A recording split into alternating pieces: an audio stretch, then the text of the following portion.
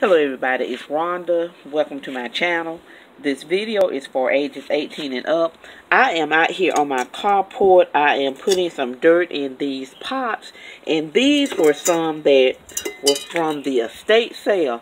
So I decided that I was going to put some of these microgreens in them and bring them in the house. I'm outside right now and it is like 30 degrees in my neck of the woods. Tomorrow is supposed to get up in the 70s, so since it's Good Friday, I did want to get some things planted. So this is my little project for today. I also have these little tiny pots here, and these were from the Dollar Tree.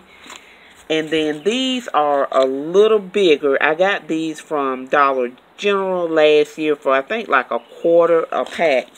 So this is what I will be doing today. I also started some tomatoes in these little egg crates.